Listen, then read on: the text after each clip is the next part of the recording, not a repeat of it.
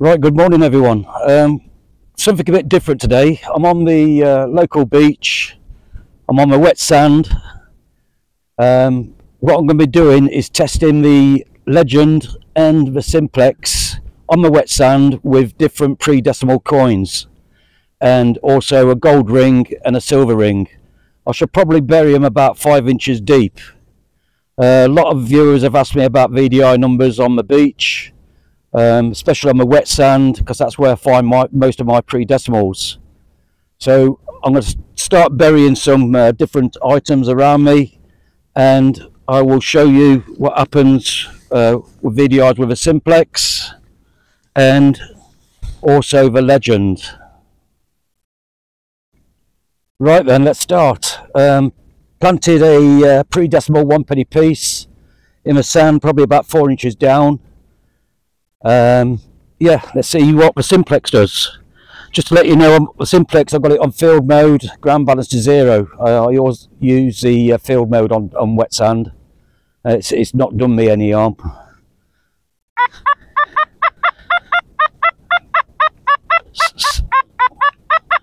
Very solid signal at 73.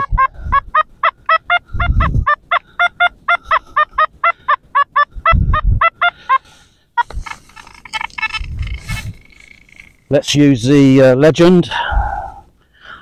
Legend is on wet sand, medium wet, and in 4-tone. Let's see if this picks it up. No problem at all. Reading a 44.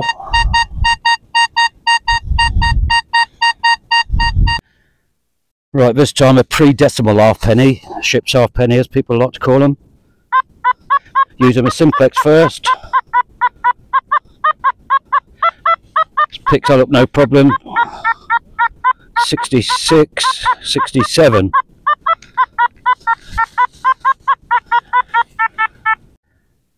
Right, let's try the Legend in medium wet. Banging signal. Remember, these coins are about 5 inches down. Reading a 42. Doesn't matter which way I turn.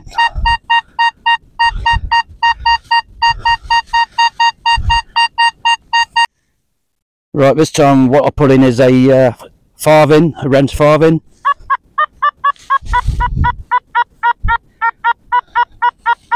$68, $70, $72 with a Simplex.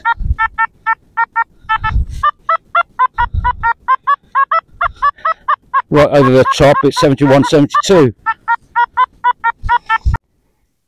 Right, Legend. Smack on 44. Smack on 44 for a Ren farthing. Don't matter which way I turn. Quite clear signal. Right, on to the next. Right, next one is a pre-decimal 1 shilling. Use the Simplex first.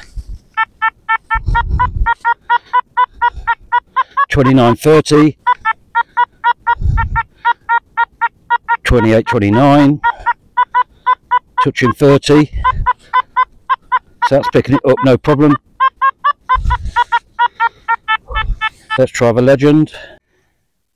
Right, I've got the Legend in 4-tone by the way, medium wet. Right, let's try the 1 shilling piece. Reading a 26, picks it up no problem. Don't forget this is 4.5, 5 inches down. 26. 25, 26, mainly 26. No problem at all with that. Right, what I've got buried now is a 2 shilling piece, or 2 bob bit, as I used to say, pre-decimal. Using the Simplex first. Reading a 45.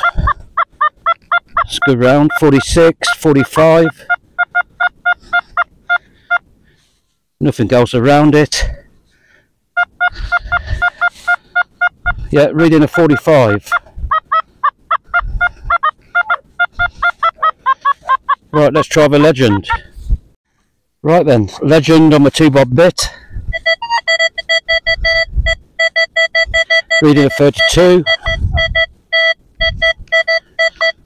Just go round in a circle. Reading's not changing. 33 there, 33, 32, 33. Nice clear signal.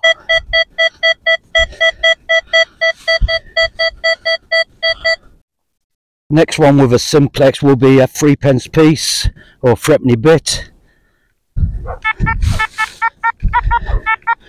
Picks it up straight away.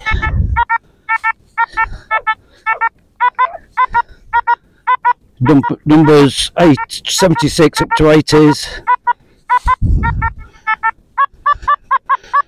74, it's a bit more stable there. 72, 73, 70s. But it still picks it up. Right, let's try the legend. Right then, legend on a threepenny bit, 3p piece. Reading a 45, no issues there. Stable all the way round. Yeah, 45, not even moving off it. Come off it, go back onto it.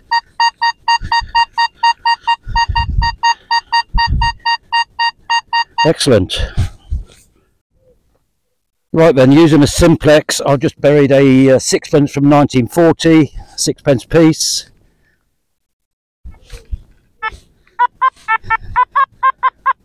Reading a 57 up to 60, 59, 50, 60s.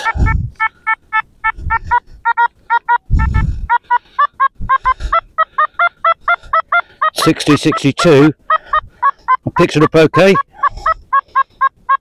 Let's try the legend. Right then, legend on the 6p.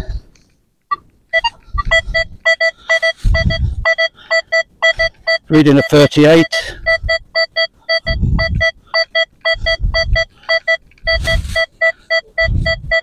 Not even changed. 39, 38. No issues there. Going round in a circle on it.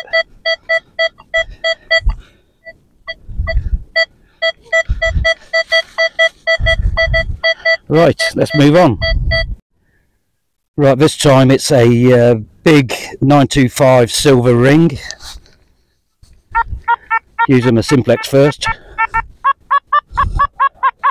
76,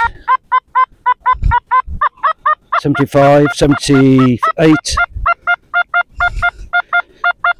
79, 77, 78. You dig that all day. Right, try the legend. Right, here's a legend on the silver 925 ring.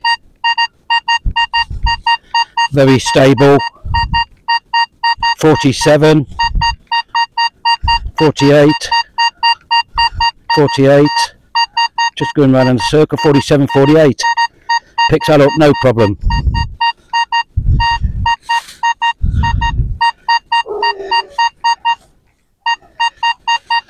Right, let's do the next one. Next one's a gold ring with a simplex.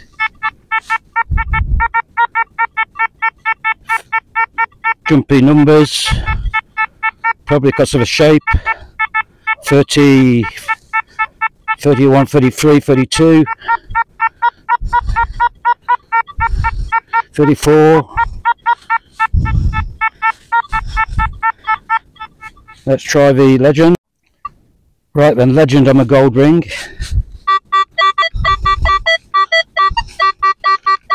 $18, 17,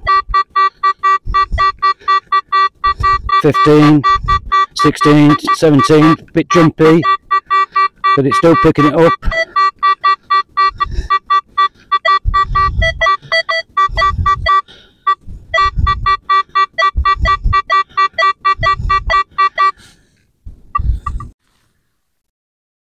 Well, I hope that helps people. Pre-decimal coins, penny, half penny, threepenny bit, florin, 2-bob bit.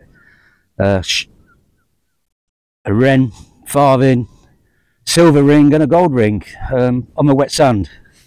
So hope that benefits people, and good luck with your hunting.